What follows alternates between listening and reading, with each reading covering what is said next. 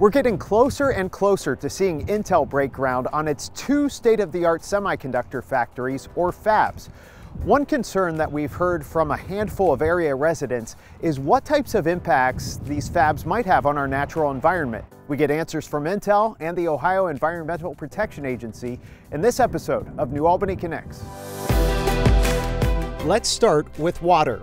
As a contract service community, the City of New Albany purchases its water from the City of Columbus. Our water comes from the water treatment plant on Morse Road, which gets its water from the Hoover Reservoir.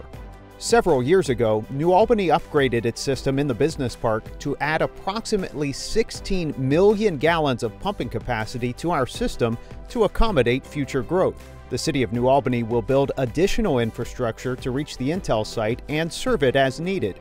Water for initial construction of the Intel project will temporarily be drawn from the ground until early 2023, when ongoing operations can be supported by city water. Now, it's important to note that Intel plans to build a water reclamation facility on site, meaning they'll treat and recycle water for reuse or discharge it back to the municipal treatment facility. This is consistent with their two recent builds in Oregon and Arizona. For decades, Intel has been and continues to be a pioneer in environmental sustainability. Intel has a goal to be net positive for water by 2030, meaning that we return and restore more than 100% of the fresh water we withdraw to support our operations. Here in Arizona, we're returning and restoring more than 95% of the fresh water we withdraw based on our 2020 data.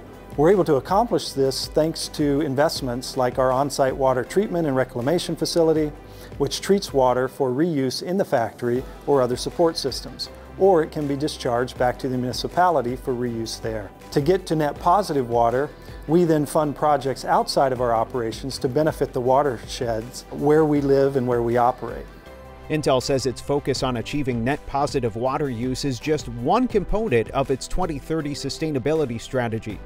That strategy also includes designing and constructing the Licking County site with green principles, achieving zero waste to landfills, and having the new Ohio fabs powered by 100% renewable energy. We're proud to say that today our existing operations in the U.S. are powered by 100% renewable electricity. To reach that goal in Ohio, Intel will look to secure a portfolio of renewable and alternative energy investments, from on-site solar to renewable initiatives and contracts with local utilities and renewable energy credits. We also use state-of-the-art equipment such as scrubbers, thermal oxidizers, and other technology to manage, reduce, and abate our air emissions, and have made significant investments to make our manufacturing processes more efficient in order to reduce our overall emissions. Some prep work is allowed here on the site, but before full construction can begin, Intel must first obtain a number of environmental permits. We'll focus on two from Ohio EPA, an isolated wetlands permit and an air permit. The isolated wetland permit, that's to cover the entire impacts of all the isolated wetlands currently on the site. Intel will need to obtain that permit before they impact those resources on the site. For the air permit, they need to obtain a permit to install before they can construct their facility, and Intel will have a 1-year period to operate that facility before they need to apply for what's called a Title V air permit. Ohio EPA says there will be a public participation component of the permit process.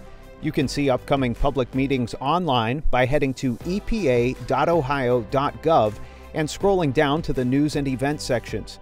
If you're interested in learning about public comment periods and hearings regarding Intel, you can contact Mary McCarran at mary.mccarran@epa.ohio.gov or call 614-644-2160 to be added to the agency's interested party list for this site. Once Intel obtains their permits, Ohio EPA follows up and does regular routine inspections of their facility. Ohio EPA is confident that our permits protect public health and the environment. That is our goal and mission at the agency, and our permits are designed to protect public health and the environment for these types of projects. While the Intel project will be different from anything the New Albany International Business Park has seen before, Ohio EPA says its experience working with other large developments in the business park will help to keep the community safe. Ohio EPA has issued permits for those other projects and ensured public health and the environment has been protected with our permits. Intel tells us that they're committed to building relationships with the community in New Albany, Licking County, and beyond. Intel shared with us that they plan to have a neighbor relations contact to help address any questions or concerns once construction begins. They also plan to have a community advisory board. We'll have more information about that as it becomes available on NewAlbanySiliconHeartland.com.